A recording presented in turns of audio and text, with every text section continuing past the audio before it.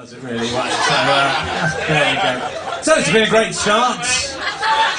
Yeah, the idea with heckling is to try and be funnier than the person on stage. At the moment, I've set the bar very low so far, and so if you've got something funny to say, join in. If you haven't got anything funny to say, I had to tell you the date earlier on, mate, as you were writing in your book. You didn't know what day it was, so I think it's unlikely you're going to be that funny. That's just my guess.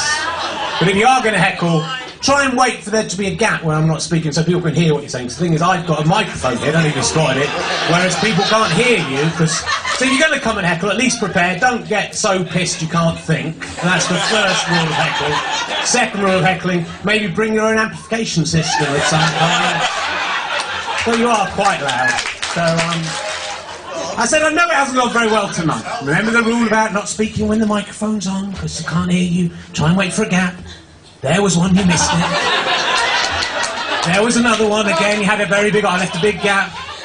No, still nothing. I'll count you down to the gap, see if you can get into this time. 3, 2, 1. No, nothing. So,